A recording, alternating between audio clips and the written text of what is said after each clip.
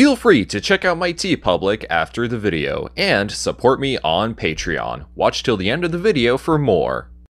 In 1985 came the follow-up to the iconic Mobile Suit Gundam anime series titled Mobile Suit Zeta Gundam. Director Yoshiyuki Tomino, character designer Yoshikazu Yasuhiko, and mecha designer Kunio Okawara all returned for this installment in Gundam's Grand Universal Century. The transition between anime in the 70s and anime in the 80s was almost completely night and day. The economy was booming, meaning more money was there to be worked with, which meant that anime could truly flourish.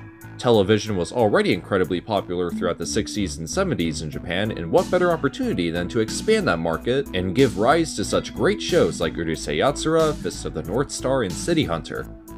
At this time, Tomino already completed yet another iconic mecha series by the name Space Runaway Ideon. Yasuhiko directed a sci-fi adventure of his own titled Crusher Joe and worked on Giant Gorg, and Okawara did some work for the highly acclaimed Armored Trooper Votoms. After parting ways when Gundam 79 was completed, Mobile Suit Zeta Gundam was like a reunion for these creative masterminds. And with the new series comes new talent. There was character designer and animator Hiroyuki Kitazume, who previously worked on Heavy Metal L-Gaim with Tomino, and there'd be more mecha designers like Azumi Fujita, who designed the titular Zeta Gundam, as well as Makoto Kobayashi and Mamoru Nagano. I mention these guys because not only are they responsible for many of Zeta Gundam's character and mecha designs, but they're often uncredited for doing so.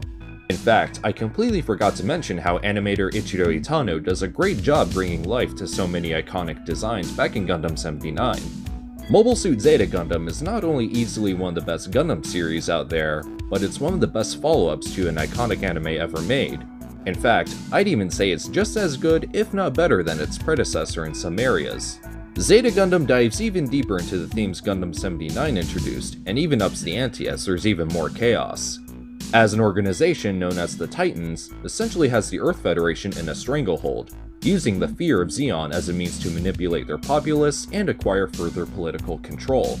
The actions of the Titans and Earth Federation led to the creation of a rebellious regime known as the Anti-Earth Union Group, or the AUG for short, which happens to be led by none other than Char Aznavour, who is known under a new identity as Lieutenant Quattro Bagina. Zeta Gundam presents us with a very interesting role reversal, where the good guys of Gundam 79 are now portrayed as the bad guys. There is also Axis Zeon led by Haman Karn, who happens to have some history with Char. She gained control after most of the Zabi family fell along with the Principality of Zeon after the 1-year war. Our main character is a new type named Camille Badan, who one day hijacks a Titan mobile suit only for his mother to get held hostage, and gets accidentally killed in the process. Further actions lead to the death of his father as well, and Camille is taken under the wing of the famous Red Comet himself, as he vows revenge on the Titans for killing his parents. And along the way is a series of battles to expose the Earth Federation's corruptive nature, as well as reintroductions to classic characters from the original Gundam, such as Kai, Hayato, Bright, and even Amuro himself. While I personally don't find a good number of the characters in Zeta Gundam that impactful or memorable compared to 79, there are still some very interesting ones who hold up well on their own and always deliver some great human drama, like Fa, Emma, Rukawa, Jared, Bascom, and Shirako. Zeta Gundam adds to its universe by introducing cyber new types that are artificially created to pilot specially designed mobile suits. One of these cyber new types is For Murasame, who becomes a love interest for Camille and pilots the giant Psycho Gundam. Psycho meaning psychic communications, of course. Speaking of mobile suits, the designers really went the extra mile with them, even going as far as to introduce transforming mobile suits like the Zeta Gundam and the Masala. Other than that, you have the Gundam Mark II, the Hyakushiki, the Rick Diaz, the new Zaku units, the Cubili. All the mobile suits in Zeta Gundam are just as awesome as they were in the original. My personal favorite is the previously mentioned Psycho Gundam, which is an absolute beast of a mobile suit. Too bad the Psycho Gundam Mark II doesn't have much screen time, or even a model kit for that matter. On top of all that, Mobile Suit Zeta Gundam has gorgeous animation, really intense action sequences, and a great soundtrack. Perhaps the biggest highlight to me in all of Zeta Gundam is Char's speech in Dakar. It's moments like this in Gundam where it really shows how there is no true good versus evil. No matter what, you'll always be a villain in someone's story. And in war, all you have are two sides who are just fighting for what they believe is right. And if that doesn't perfectly sum up why Gundam is so profound in the first place, I don't know what does. When it comes to availability, Mobile Suit Zeta Gundam is also ridiculously expensive on Blu-ray, pirating.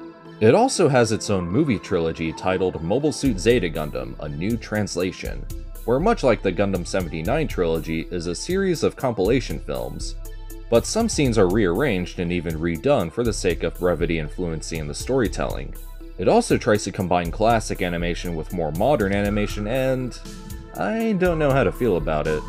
Personally, if you can, I just watched the original anime. It's an outstanding sequel to an already outstanding anime.